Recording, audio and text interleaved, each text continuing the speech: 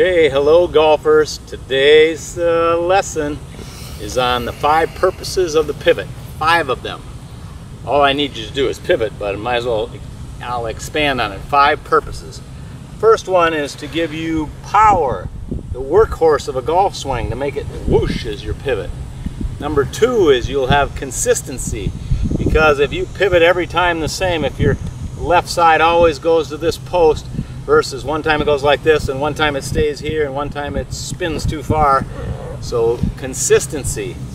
3, you'll have balance. If you pivot well and you balance on this toe, you don't even need that toe, you'll have balance. You'll look good. That's another good thing.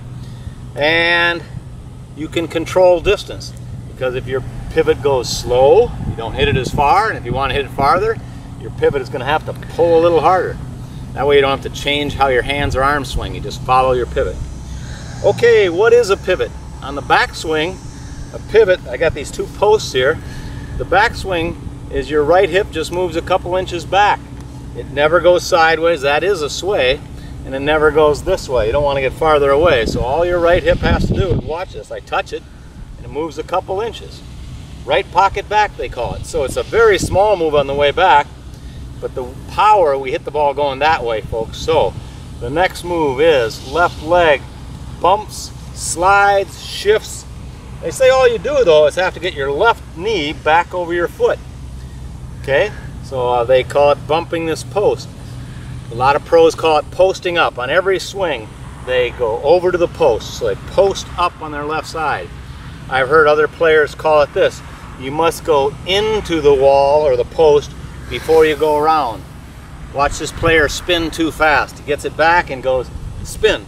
So if you spin your lower body, you don't even get to that post, and it throws you're going to pull the ball or slice it badly. But the real thing about a pivot is it's your sequence. It is the thing that starts the sequence the other way. So the club's going back, back, back, back, back, and my feet and knees change directions and I start the other way. Notice how my shirt got real tight there? A real good pivot always elongates your left side. That side gets longer. If you don't pivot well, you'll lose all the strength out of that left side. So a good pivot, you go back, your feet and knees change directions, your left hip shifts. I don't care what you call it, a shift, a bump, a slide, a post, but something to the left every time. It's just a little move to the left. A lot of players think they move their left side. I don't even care if you think your right knee goes that way. If you think about how your right thigh and knee go that way, I go into the post again. So to that post. Okay, it creates power, consistency, balance, and you look good. This position right here is called kissing your knees. Whether you call it balanced and your knees are, yeah, they call it the K position. But if you get over there, you won't even need that right foot. It's just a kickstand. Okay, what else do I want to call this? Oh, by the way, the higher your hands and arms go on this side, the more it's necessary that you do slide. Because if you get your hands high and then turn, you're in big trouble. Players that go flat over here, this is called flat, they might need to rotate more with their legs. But if your hands float up, you'd better slide a little bit. Nicklaus, by the way, knocked things over. You can see this bag stand here. Watch, Nicklaus went back and then he drove so far that he knocked bag stands over. His knees went that far.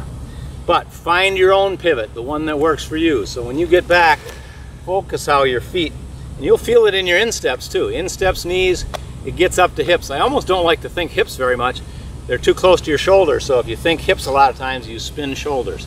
Remember, the worst part of any thinking pivot is overdoing it and spinning out, because if you spin too much, of course you'll pull your chest with it. If you pull your chest too far in front of that line, you're going to have some pulls and slices. So do it.